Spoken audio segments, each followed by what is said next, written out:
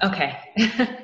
Hello, everyone. Welcome to today's webinar on how to draft your first petition. My name is Tiara Thomas, and I'm the member of DAYL's Small and Solo Firm Committee.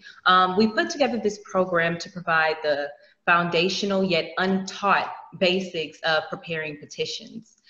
Should you have any questions during today's program, feel free to use the Q&A function located in the center bottom of your screen. The course number is 174090338, and it has been approved for 1 hour of CLE credit. The course ID is also noted on the PowerPoint and will be provided again at the end of the program. In order to receive CLE credit, you must self-report. Our speakers today are three incredible attorneys. We have Andy Jones with Sawicki Law Firm. Andy Jones is a trial lawyer at Sawicki Law. He focuses his practice entirely on plaintiffs' personal injury cases. Andy has been named a D Magazine Best Lawyer Under 40 for the past 2 years and was named one of the only 8 Super Lawyers Rising Stars for Plaintiffs' Medical Malpractice in Texas in 2020.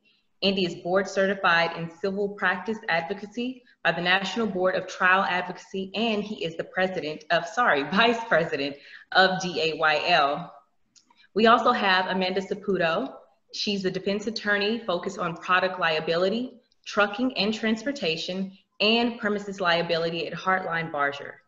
Her product liability practice focuses on design and manufacturing of vehicles and glass bottles, while both her premises liability and trucking and transportation practice range from minor accidents to fatality incidents. And last but not least, we have Adrian Bauer. He's a plaintiff side litigator and the managing attorney at Bauer PLLC. He has been recognized as D Magazine's Best Lawyer Under 40 and a Super Lawyer's Rising Star. Adrian is active in the bar, co-chairing the Solo and Small Firm Committee, and expanding professional interest committees. I'll now turn it over to the speakers.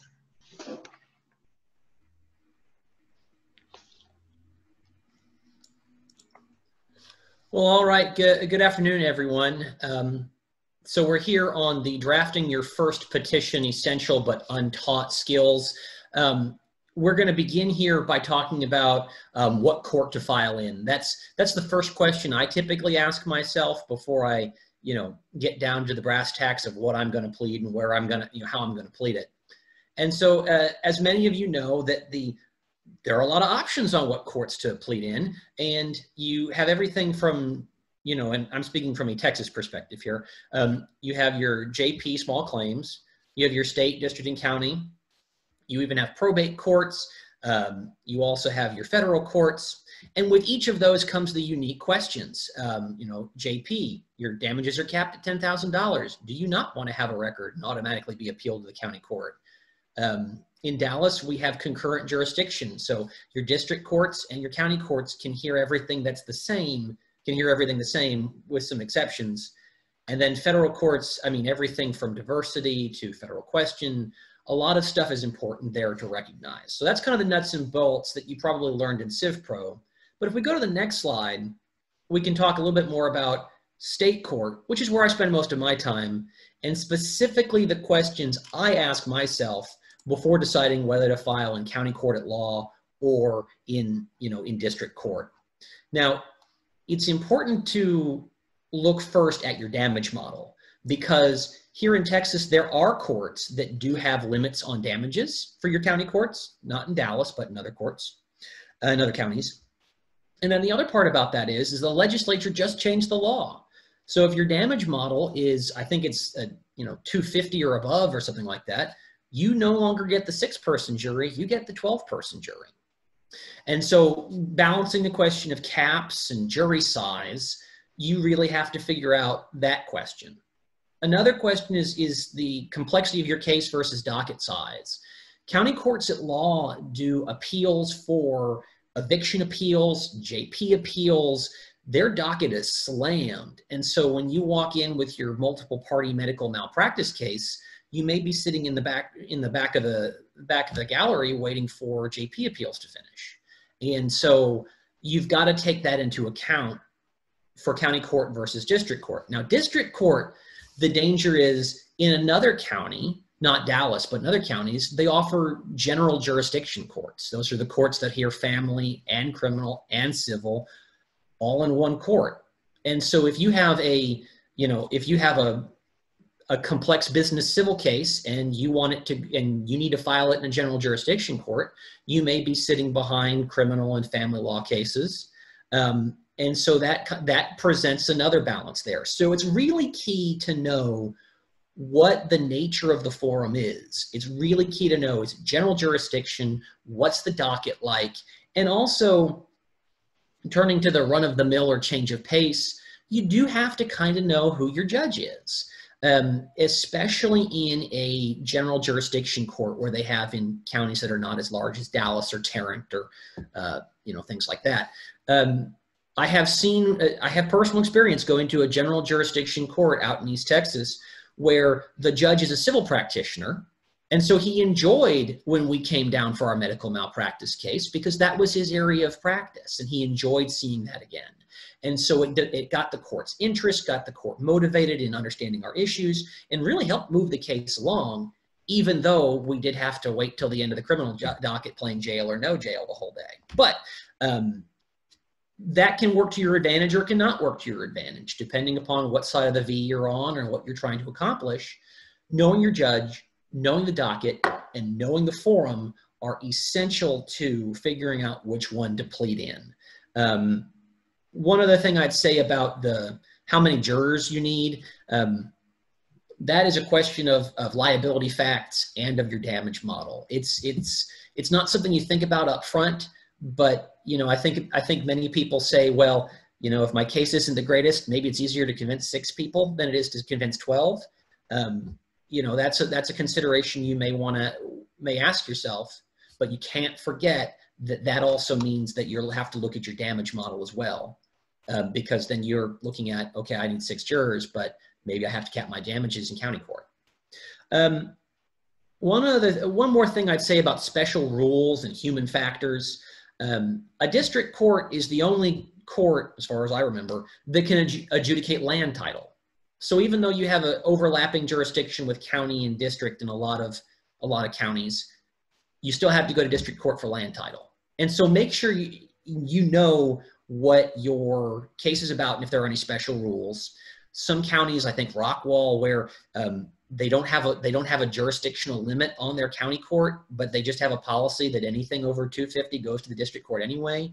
You really have to know those kind of things, which bleed into the human factors, which are, you do need to know what's going on in that courthouse, who the court clerks are, what are the specific preferences of the judges, to really kind of get the right forum.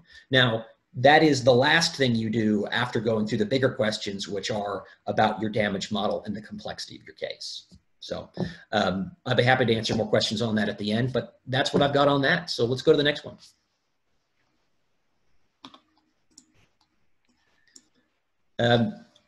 As to discovery control plan, we all know the rule. 190.1 says every case, you got to have a discovery control plan, and plaintiff, you have to allege it in the first number paragraph of your petition.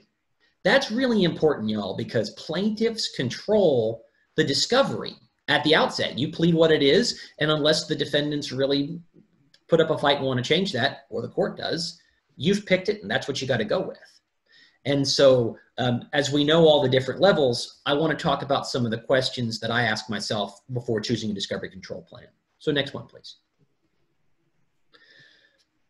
Everyone's heard the Shakespeare quote, "Fortune favors the bold." So when you're looking at level 1, level 2, level 3,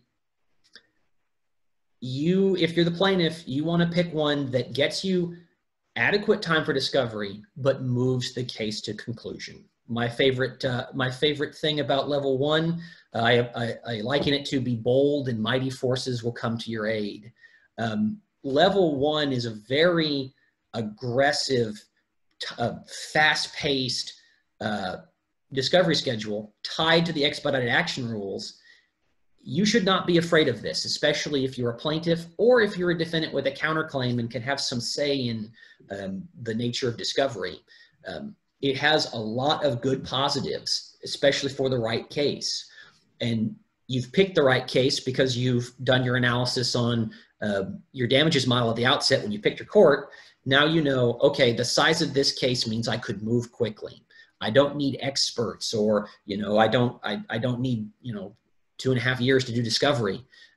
Level 1 on a small case, this is a very aggressive schedule, but a very good one. The downside to level 1 is it does provide limits on discovery.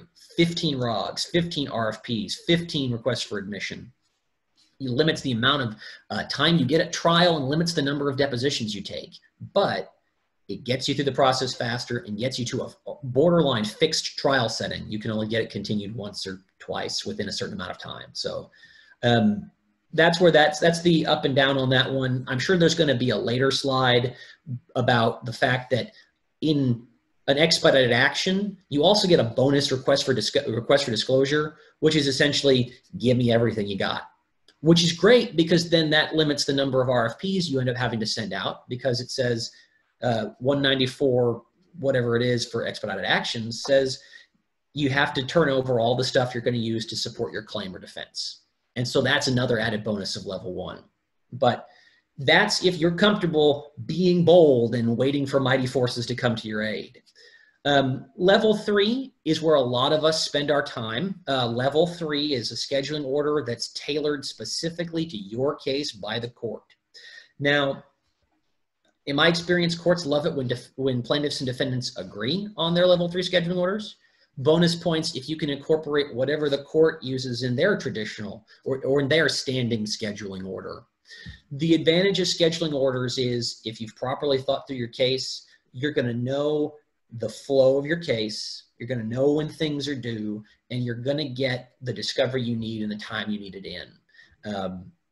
The key thing about level 3 that you have to remember is if it's not in your scheduling order, if it's not in your scheduling order, you are trapped in level 2. So if you don't specifically say each party gets 26 interrogatories in your scheduling order, level 2 will control, and level 2 will say you only have 25. And it will say you only have 50 hours of deposition, because level 2 has all these fixed things about it that if are not in your scheduling order for level 3, you're going to get stuck in level 2 land. Ultimately, the question is, for me, on choosing which one of these, you look at the complexity of your liability and you look at the size of your damage model. You have to consider the number of parties, because that, you know, the number of hours of deposition you get, you have to figure that one out. If you've got 4 parties and each of them's gonna, you think, oh, I got to talk to, you know, at least 3 people over on each side, you're going to run out of time real quick. Consider also whether or not you need expert witnesses. The nature of liability will determine whether you need a rebuttal expert deadline. You really, I keep saying a lot of stuff like this, but it really comes down to, do you know your case, and do you have a path forward, an outline for what's going to happen in your case? Because the docket control order, the scheduling order, your level, your discovery level will end up controlling that. And if you know what it is, you can shape the discovery to go your way on that. Ultimately, one of the things, it comes down to do a gut check. Do you have the time, energy, and effort, and is it the right case to commit to an accelerated level 1 schedule? Are you ready to be bold? Do you need to look at a level 3 scheduling order because, 1, the complexity of the case, but 2, perhaps you're in a very large firm or you have a very complex docket and you need the space and time to do things right. A lot of this comes down to you and your ability to do the work. And so in addition to the facts of the case and the damage model, you have to do a gut check. Can I commit to this? Can I do this? Can I do it in the time that needed to be done? So I want to go ahead then to turn to some examples of scheduling orders. So if we go to the next one, this is a level 1 pretrial scheduling order. You look at me like I'm crazy because, oh, all the dates and stuff are in the book already. Right. The best practice in my mind is to tie those dates, those deadlines in the rules of civil procedure to a specific date and time and enter a scheduling order. Comply completely with the rules of level 1, otherwise you arguably may be in a level 3 scheduling order. But I have found that both sides appreciate, rather than having to calculate discovery ends 9 months after the first discovery is certain, it ends on this day, it ends at this time. Also, if you look at the PowerPoint here on number 7, where it says discovery, you take all of the limitations in level 1 and you put them in the scheduling order, because there are some options in level 1 about, well, you get 6 hours of deposition, but you get 10 if the court says it can or the parties agree. Go ahead and put that agreement to do 10 in. I didn't on this one, but I do now in the new ones. There are other things that you can make sure that are understood about discovery and are in this scheduling order signed by the court, so there is no confusion. Going to the next one, this is a level 3 scheduling order. It looks shockingly like my level 1 scheduling order because, one, I've gone through and thought about what I wanted to do in both cases, but this is what is going to structure and control your case. And because of that, you want to make sure it is as complete. It is in both level 1 and level 3. You want them to be specific and complete. Boy, have I gone to scheduling order hearings about rebuttal expert designations. That seems to be a point of friction for a lot of people, but they most of the time get in. If you know the nature of your case and you know what your schedule is going to be, make it detailed, make it specific, pick your mediator, limit your discovery, do whatever you need to do in that order and get it going, because that's the gateway to your lawsuit. So that's what I've got on that.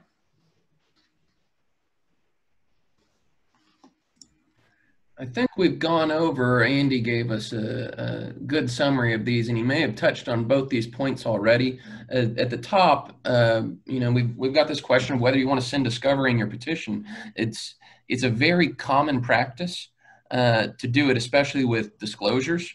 And in some PI cases, you'll see it done with ROGs and RFPs also. But if you're in level 2, you're starting that clock. So you're by sending it with your citation, you're saying 9 months from now, plus 50 days, we're going to be done. And that's something you need to put on your calendar, because you don't want to go back to the court 11 months from then, not having completed the discovery that you need. The other thing at the bottom half of this slide that we've discussed is the catch-all. It's in the style of an RFP, but level 1 allows for a request for disclosure that says, give me everything. And that's an incredibly powerful tool, and some defendants aren't ready for it. You're limited to your $100,000 recovery in level 1, but it's something that you can use to effectively navigate a smaller case. All right. On the next slide, there's the issue of the Rule 193.7 notice. The rules require that you give opposing counsel advance notice if you're going to use their discovery materials against them. Some people put a catch-all and just kind of general language that if you turn something over to me in discovery, I plan on using it against you. It doesn't hurt to put that in your petition from the outset. It's crossing your T's and dotting your I's before you may know that those letters exist later on.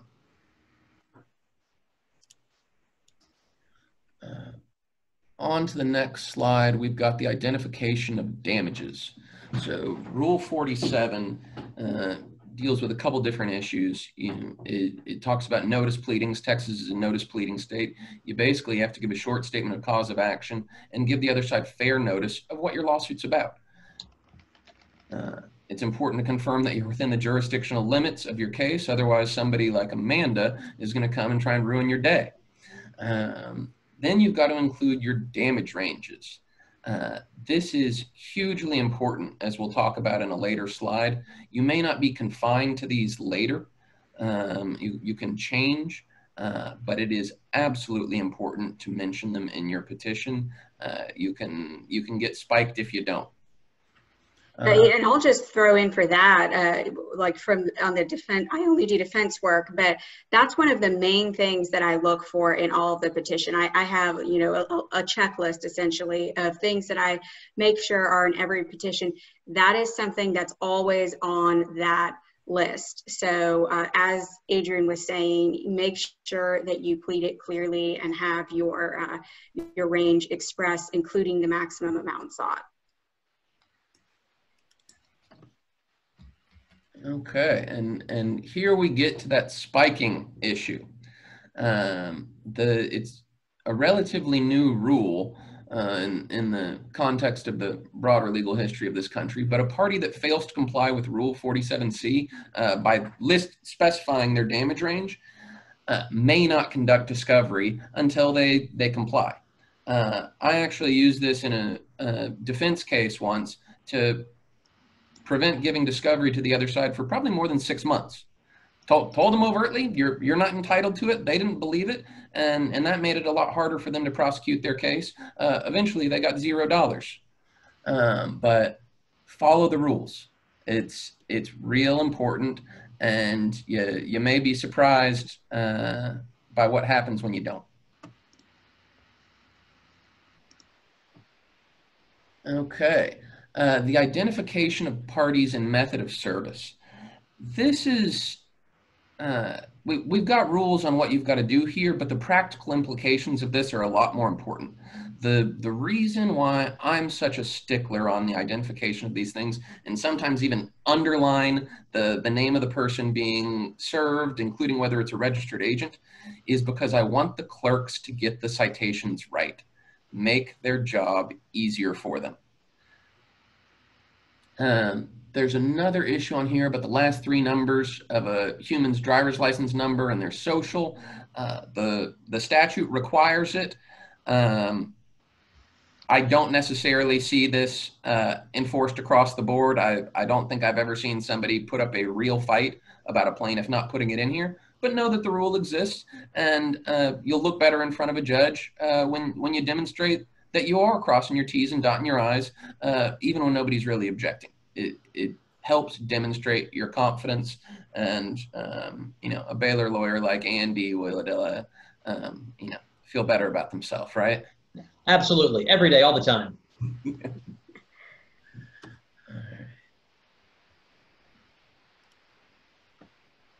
Venue. This is something that Amanda may be a lot better suited to talk about, because it's the kind of thing that if you get wrong, she's going to come after you for. Adrian is completely right. This is another one of those things that's on that checklist that I always look at. So, you know, generally first off, the burden on establishing the proper venue is first on the plaintiff. You'll plead it in the petition, and in section 15.002, that's almost always where the venue will be. That's, in my cases, that's about 90% of the time. I think that everyone who's watching is probably aware of those rules. However, there are some other things to keep in mind here. If you have multiple defendants in a lawsuit, if you would have venue on one defendant, you'd have it for all defendants. Venue is determined at the time of accrual. So look at the facts as they exist at the time. If, for example, if you have an individual defendant, you want venue in Dallas County, and at the time of the subject incident, the defendant lived in Dallas County, but then a year later, when you're filing the lawsuit, has moved to Tarrant County, you would choose Dallas County, or you could choose, if you wanted, Dallas County, which is generally considered a more favorable venue for plaintiffs. While this general rule from 15.002 applies, there are some mandatory rules which you should be aware of. The mandatory rules will always trump the general rules on venue. If you have cases, I won't go into detail on them, it would take too long, but if you have cases that deal with land transactions, landlord-tenant disputes, libel, slander, invasion of privacy, Federal Employers Liability Act, inmate litigation, a major transaction with agreements that that exceed $1 million, injunctions, and head of state and suit against county. All of those have specific mandatory venue provisions that will say exactly where your suit has to be filed.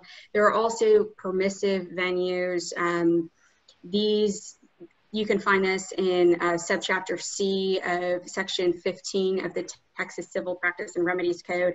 But generally speaking, these are for suits against executors, administrators, breach of warranty claims against a manufacturer. So you're going to see that pop up some in product liability cases. And then if a suit is based on a contract too, you'll want to look at those permissive venue sections.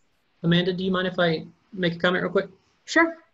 So one of the things I would encourage everyone to look at is under 15.002A, number 1, a county where events or omissions giving rise to the claim occurred.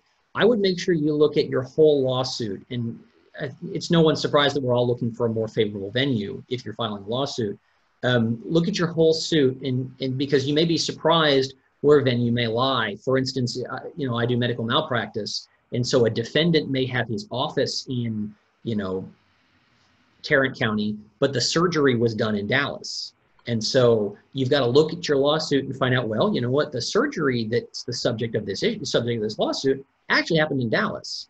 Even though, you might say, oh, well, but, they went to the office in Tarrant County, da, da, da, da.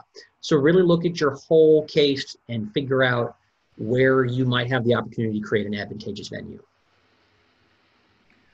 One of the other fun things you may have to deal with there is the geography of Dallas. You may find that parts of the city of Dallas are in Collin County.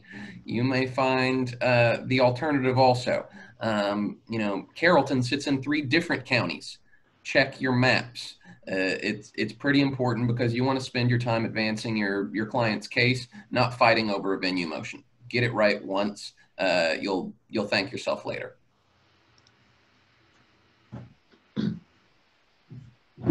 I think there we go, ready for the next one. So facts. I don't know why we put them in quotes, but facts. When you plead your facts section, there are some kind of nuts and bolts things you got to think about, and then there are some artistic things you got to think about. So Texas is a notice pleading state. This is not federal court where you have to basically give them the blood type of the defendant in order to prove that you've met the Twombly standard. You got to tell them enough that they know, enough that the defendant is aware of what the cause of action is and what evidence might be necessary to refute that or prove it. The language of Rule 45B consists of a statement in plain and concise language of the plaintiff's cause of action or the defendant's grounds for defense. And you can go through that. So while that's the rule, we have to look at what's necessary to move our client's case. And while wanting to comply with the rule, we need to remember that we're hired for our expertise and a dash of our artistry. So moving to the next slide. There are some questions you need to ask yourself before you write your facts section. Who is your audience? If you think this case is going to be a bench trial, then your audience is the court. And you need to know that you need to give this very busy judge the facts they need to form an opinion about the case even before they get to the causes of action section. They need to know what's going on, what is the evidence that's going to support it, and then they're going to only get confirmed when you get to the causes of action section. Is your audience the opposing party? Not the opposing attorney, but the opposing party. Then you might really want to plead a lot of good facts because sometimes opposing parties realize, oh no, maybe I don't want to go through this. Maybe I was hard-headed in the pre-suit settlement negotiations. They know a whole bunch of stuff that I didn't know they knew. You can see where this road goes. If your audience is an insurance carrier, you can decide whether or not, based on how you've dealt with pre-suit negotiations, how many facts you want to put in there. You probably made a really killer demand that has all that stuff in it, and so you're now just getting down to brass tacks to file. That probably just the who, what, when, where, and move on. The one thing you got to make sure, though, is that if you're dealing with a unique situation with insurance, you got to make sure you plead enough in the facts section and in the cause of action section to get coverage. If you're dealing with employees or things like that, some policies have employee exclusions. You need to make sure you plead yourself into coverage. One other consideration, if you do have the opportunity to have a bigger case, is your audience the public. Is once this document's filed, is this something that you're hoping WFAA is going to look at and say, oh, that's a story, we should go there? If that's the case, you need to give the reporter what they need to be able to make the story and bring notice to your case. What do you need to say or not say? That's about your audience. But some key points there is, I truly believe, except in the car wreck situation where you're just proving the who, what, when, and where, is the facts section is never time for the use of legal words and legal phrases. You're going to get that in the cause of action section. You're going to get that down in damages. Facts is telling the story of your case, telling what happened and who it happened to, and why your client is the hero of that story. Don't use legal words. Therefore, premises considered, save that for the prayer. One other thing is, what do you need to say? That, again, that goes back to your audience, but that also goes back to well, how good was your pre-suit negotiations? How good was your pre-suit investigation? What do they know? What do you know? What do you want them to know, and when do you want them to know it? That's something you've got to figure out as well. I'm giving it to you all, and so all the defendants are going to come back at me with it. But my strategy is always to, fortune favors the bold. Tell them what you know. Tell them everything you know, within reason. But that way they can really see, especially in certain cases where you might face a motion to dismiss, the judge can look at that and say, yep, this is a real thing. The defendants can say, oh, yep, I'm going to spend a lot of time on this. And everybody starts taking you a little bit more seriously. So I think a robust fact section is key. So who is your audience? What do you need to say? Then you need to figure out, how do you say it? And so everybody's taught in law school, well, we got to comply with the rules, and you got to write these things. And so we get trapped in the world of words. You can also use pictures. Everything's e-filed now. Courts are looking at these pleadings on their iPads and iPhones. And so words and pictures are powerful. So go to the next slide. This is a words pleading, a fact section. This was in a case where I represented a woman who had a employee of a store take his camera phone, put it underneath her skirt, and take a picture of it. Massively inappropriate, massively invasive, but that's not something you really want to show a picture of. So you really need to take the time and use words, pull quotes from evidence that you've got to really show what happened and to tell that story in words. Words will really matter here, because pictures would not be appropriate. But going to the next slide, sometimes pictures are appropriate. This is from pleading in a case we've got going on in New Mexico right now, where a very troubled man came into a public place and killed a number of people. He lived in a home that had a veritable arsenal inside it. And so it's one thing to list the veritable arsenal. It's another to actually see what that means.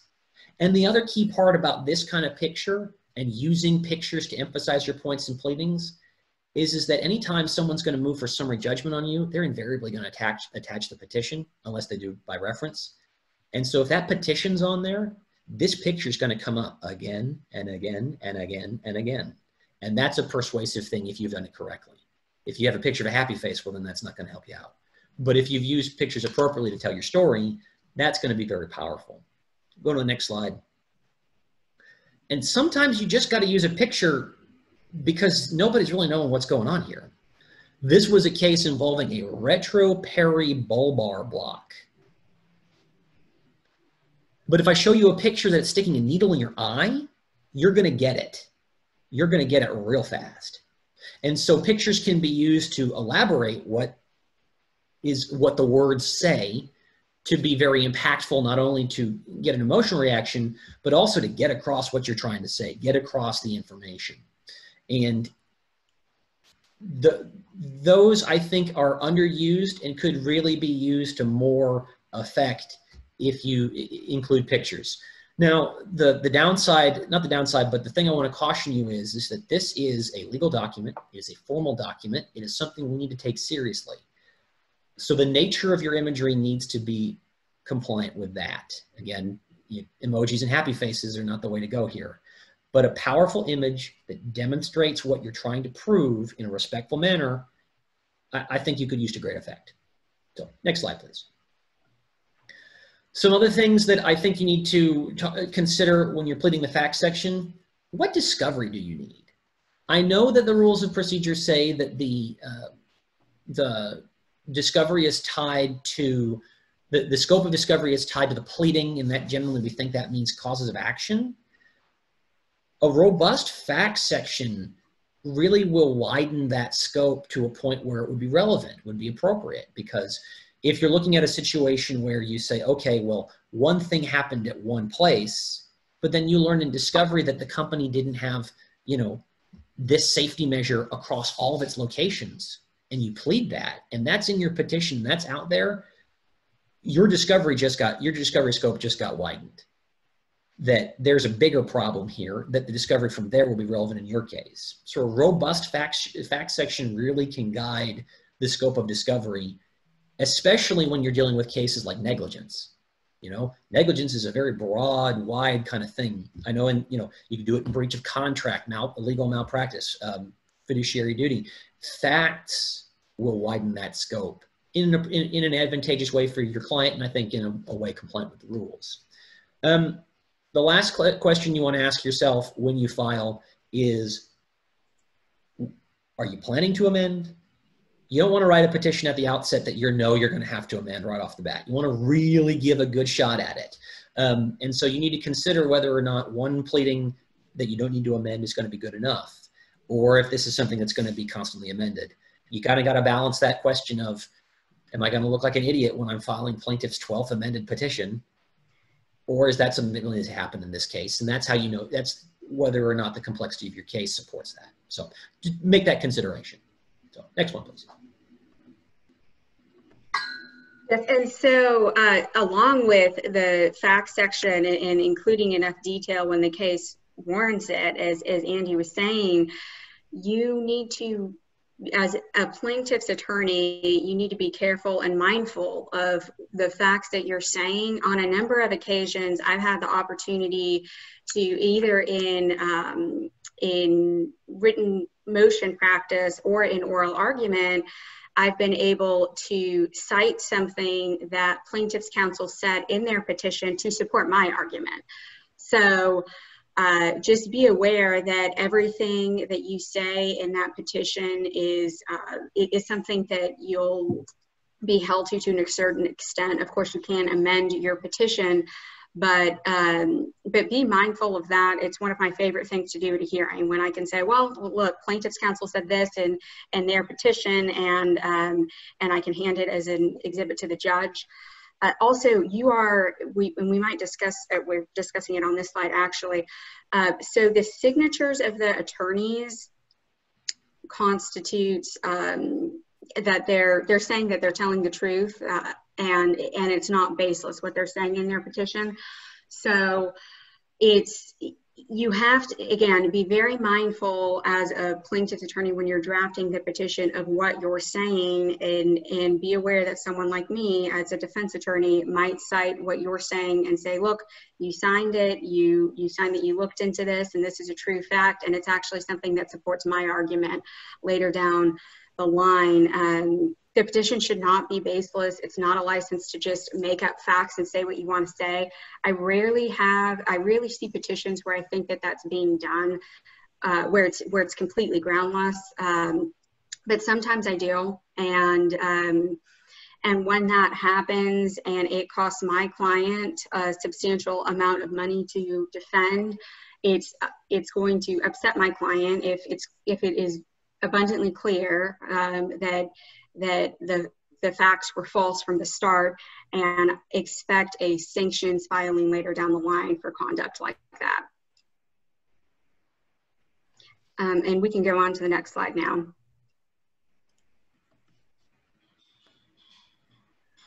Okay, this is really dealing with alternative pleadings, and it really is the appropriate time to talk about it right after Amanda's discussion of, a fact section. You're allowed to plead in the alternative. You're allowed to plead things that aren't consistent so long as you do it in the alternative. But you don't want to bring that up late. Be open with the court. Be open with your opposing counsel. They're saying, we're coming after you for these things, and I may not be able to get both of them. But through the course of this process, we're going to make it to the truth. But if you do not phrase it as being in the alternative, then what you've stuck yourself with is a contradiction, and Amanda's going to come in and get one or both of those claims tossed out. She can go up there and say, both of these cannot be true. Let's make this case easier. And she's going to win on that. But because you were supposed to read your whole petition, you were supposed to sign it only after confirming that everything in there was true and consistent. All right. Moving on to the next. The prayer. We get this from Rule 21 and Rule 47. Tell the court what you're asking for. This is particularly important in the context that the case breaks the easiest way it can. Your defendant defaults. If you haven't asked for everything that you want, you're not going to get the default that you want if the defense falls flat on their face or doesn't show. You're not going to get it if you don't ask for it, so make sure that you do. And it's not necessarily as easy as telling the judge at a default hearing, well, can we get this too? If the defendant wasn't on notice for it, then no, you can't. I think a good point here too, just to piggyback off of what you were saying, Adrian, is if you forget to put something in your original petition and you don't amend, we all get busy, and usually your first petition is very thorough. But if plaintiff's counsel forgets to amend, it comes time to trial and you haven't listed a claim for damages for mental anguish or future physical impairment, something like that, then defense counsel is going to argue that you're not entitled to that relief. You've never pled it. So it is very important to look at that section. Discovery will be tailored from the defense side to an extent based off of what is in what types of damages are pled. So it's just good to be mindful of those things. And I would just offer that having heard this, ask the court for what you want and make sure you get everything in there. You do have to make sure, though, that you don't plead for everything and the kitchen sink. You gotta make sure that what you're asking for, because even though in the best way possible you get a default, courts will look at you and say, and we want their land and we want their house, and you're not going to be able to get that. So you need to make sure you stay within the realm of reasonable. And you need to make sure that it's really tied to your facts, your causes of action, really dialed into what this case is truly about. Okay. The attorney in charge. This is a real interesting one because it's easy to misunderstand this. It's probably super common in the context of a multi-attorney firm for the senior partner to be listed first, but an associate to be doing all the work. It happens. We've lived it. But the order that the attorneys are listed on the plaintiff's original petition and in turn on the response from defense counsel designates who the lead attorney is. The issue is not who signed the document. The issue is whose name is printed first. So if Andy and I were working a case, even from different firms, we could put Andy first, Adrian second, and Adrian signs above Andy's name. Andy's lead counsel still. And that's important because it affects who discovery has to be sent to, things like that. You need to be particularly careful of that when you are doing something like I just suggested, working with an attorney who does not office in the same firm as you.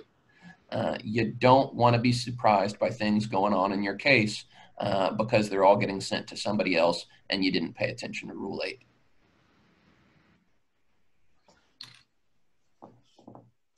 So we'll talk about removal. Some a plaintiff's attorney might file something in state court, and then I always consider whether or not it's removable and whether or not that's something that I want to pursue. If defense counsel does remove to federal court, then we're no longer looking at notice pleadings. We're looking at the well-pled federal requirements. It's important to be aware too that depending on what federal court you're actually in, they all have a lot of particular rules. So it's not just write a petition with more detail, but look over at the local rules listed on their website. And if you have a mentor who has experience in that court, talk to that mentor too. So I found that sometimes not absolutely everything is listed on the website, and it is much more complex than a state court filing. For venue, I always look at venue. It's one of the first things I look at when I get a petition.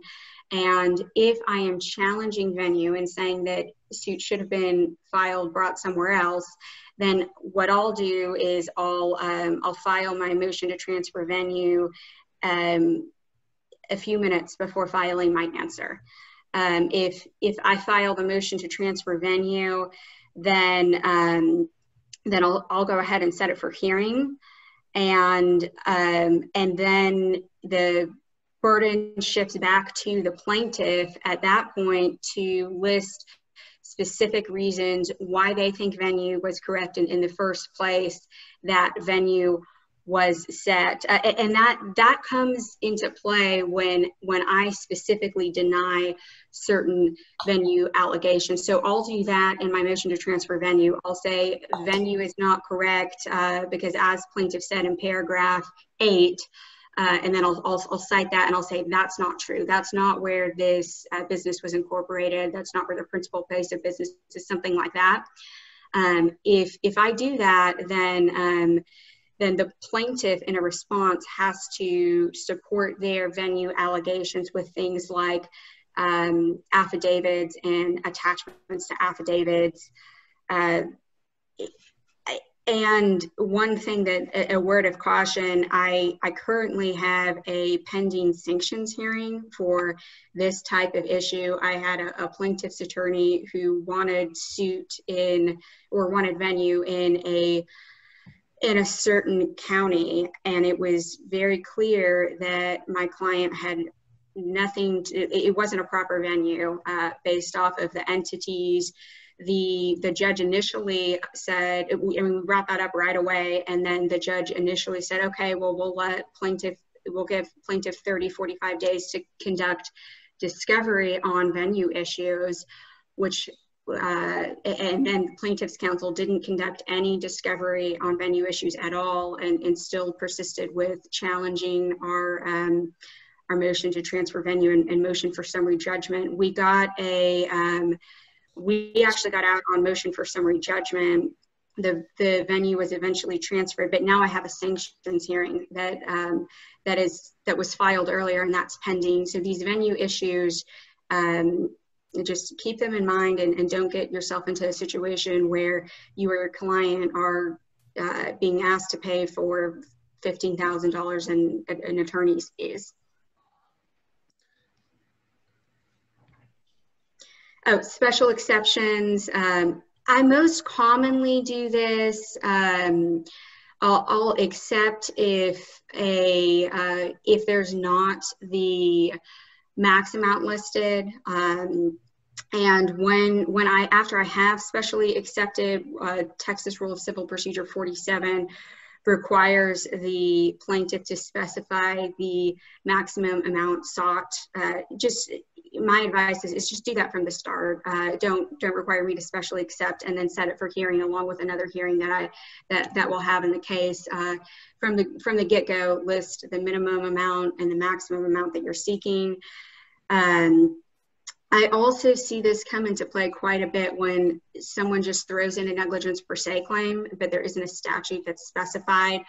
I feel like that, and this is, people can disagree on this some, it's a little bit of a gray area, but in my opinion, if you have asserted a negligence per se claim, but you're not asserting the specific statute, I don't feel like that's notice to me or my client on what you're truly trying to allege. It's too vague. So, so I'll always specially accept to that.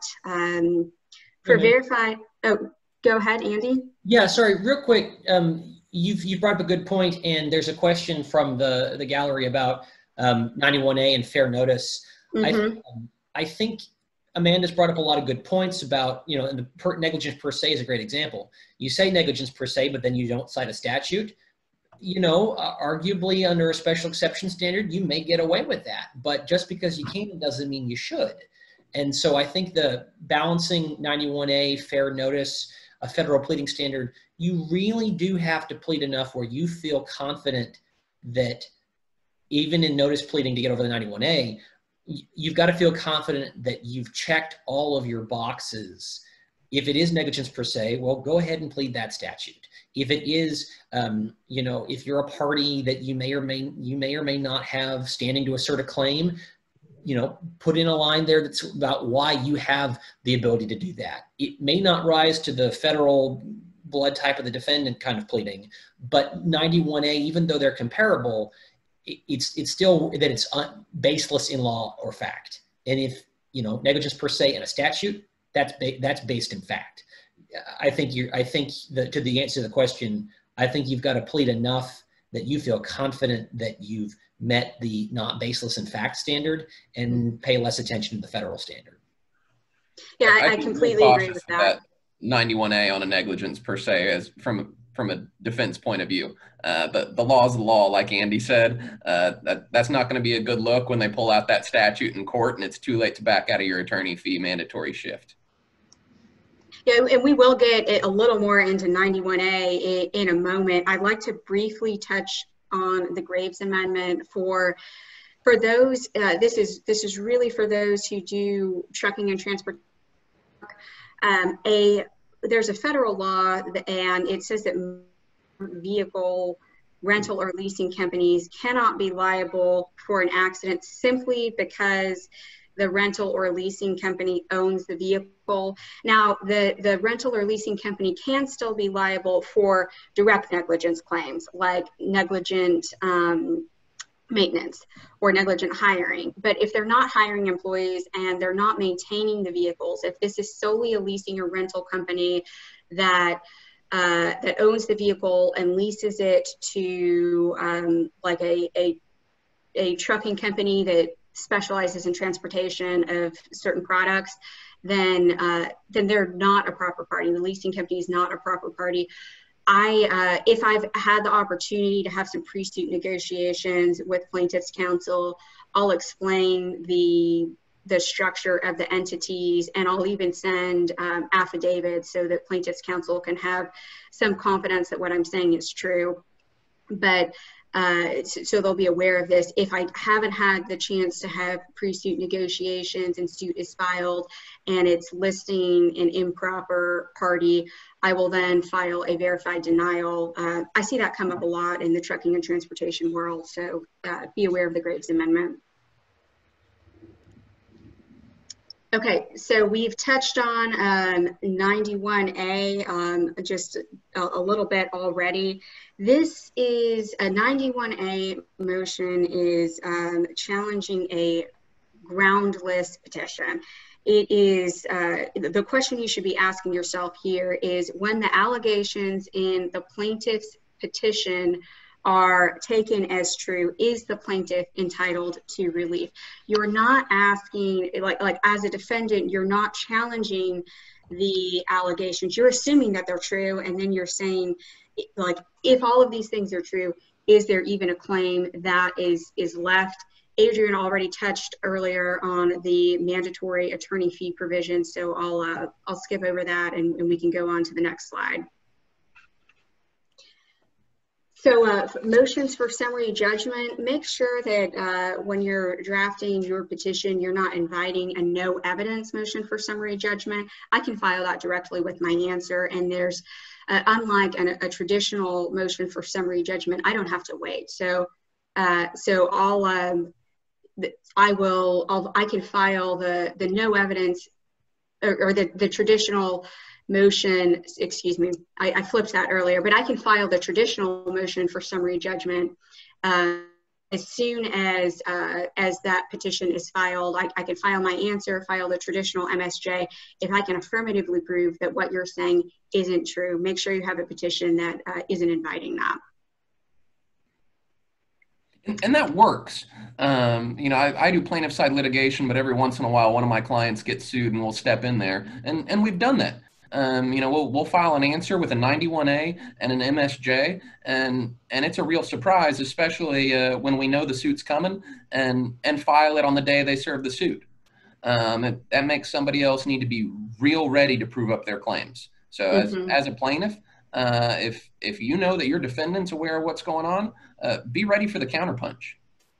Yeah, it can come up in a number of contexts, but I've seen it actually the most in statute of limitation contexts. I wouldn't have assumed that before I had a few years of practicing, but that's where I see it come up a few times a year, and I'll just file that with my answer. We can also, as defense counsel, file affirmative claims and counterclaims. So as a plaintiff's attorney, when you're deciding whether to accept a case or not, you should think about that and think about whether it's worth filing a petition. I don't know if Adrian or Andy want to jump in on that part, but I do think it's something that should at least be considered before a petition is filed. No, counterclaims, I think, are a function of the nature of the dispute. You know, a counterclaim in a personal injury case is almost unheard of. And when they are, they're really kind of weird. But in your business context, I'm sure Adrian can talk all about this. They're probably going left and right because, you know, you didn't perform under the contract. Well, you didn't do this and you did, you know, and so I think the consideration whether you're going to get a counterclaim really goes back to what is the nature of your dispute and what is the complexity. I think that if you're filing personal injury matters, it's unlikely to get a counterclaim unless there's something else going on here. No, that's fair, and Andy's right. I do deal with that in business. You know, it's no fun to be on the defense side of the V, especially when you don't have insurance coverage and are having to pay your own way. So it's not uncommon at all for defendants to say, yeah, we're happy to see if we can win something out of this suit too. And if you've taken a case on a contingency and are expecting 30 or 40% of a recovery, it's not real fun when your entire claim gets netted out by the other sides. 40% of zero is not a pretty number after you put in a ton of work.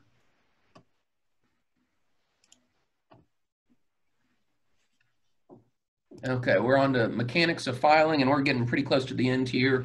I think Sherry's offered to shoot out copy of this to people who are requesting it. But this is another one of those things that's not found in the rule book and really made this presentation necessary. The things that people won't teach you. You need to get an e-filing account. It's mandatory these days. I actually went to a hearing where somebody tried to submit a defensive pleading on paper, and the court turned it down. And they later said, well, Judge, I tried to turn it in 5 times. The judge wouldn't take it. You know, that's not my fault. And the judge said, yeah, it is. It's in the mandatory part of e-filing. It's an amusing and sad transcript. Get it right. Get your e-filing account. Here we've got a link where you can do it. You need to set up your payment account with them. It's not free to file lawsuits unless you're doing it through DVAP or another pro bono provider. I recommend that you set up both. Go do some DVAP work. Create that account there on your e-filing service that says I'm doing this for free. Then you register your credit card or your firm's credit card with there, and make sure that you can pay the cost to get your suits filed. On the next slide, actually getting service. We talked about this a little bit earlier. Make it easy for the clerks to draft a citation. You don't draft your own citations. The clerks do, but they need to get the information from somewhere. So put it clearly in your petition at the beginning in the identification of the parties. Underline it to make it easy for them to get there. It does happen where a clerk will get the names of the parties wrong. You don't want that. You don't want defective service. So make sure that they get it right the first time. And it also helps your process server in terms of getting them to the right place. In terms of the process servers you use, I prefer going private. You can get a constable to do it, but you'll run into some different issues. You know, if you're filing a suit in a JP court, sometimes your defendant doesn't live in that JP court. The constables are only allowed to operate within their jurisdiction. So you may have filed in precinct 4, but your defendant lives in precinct 2. That means you've got to get the citation ordered, get it shipped to one constable's office, who will then ship it to another constable's office. It creates a bunch of logistical nightmares that you're not going to want to deal with. The private party service will be cheaper than all the time you lose dealing with the constables.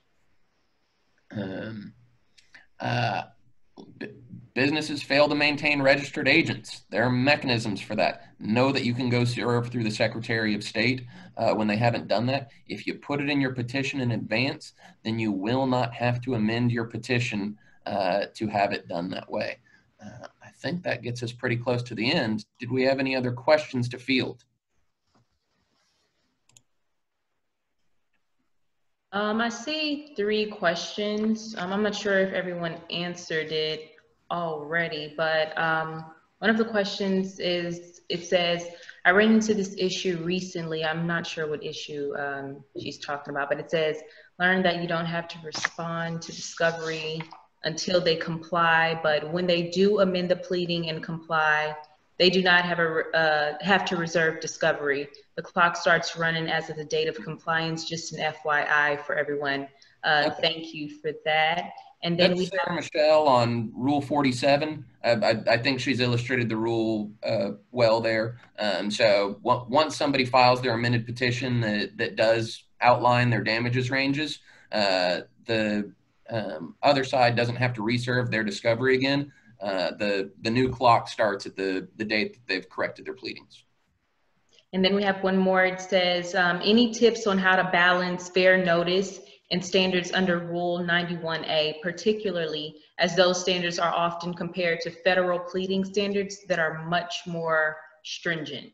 Yeah, and I think we covered that earlier in our talk with Amanda about 91A, and that it's groundless and baseless, as opposed to maybe 91A. You know, I think the distinction that for federal versus state court is the state's courts that the Twombly-Iqbal, you know, which is really kind of weird. Even though they compare the two, the standard is slightly different. And so I would focus on making sure you're not groundless or baseless in a 91A motion. Yeah, I'd agree with that. Yeah, well, that was great, guys. Thank you, Andy, Adrian, and Amanda for sharing your expertise with us today. As a reminder, the course number is 174090338 on the screen. Again, that's for 1 CLE credit. And you must self-report in order to obtain that CLE credit. A recording of the program and the PowerPoint will be available in the next issue of the weekly brief. And thank you all for attending today. Anybody have any other comments before we leave?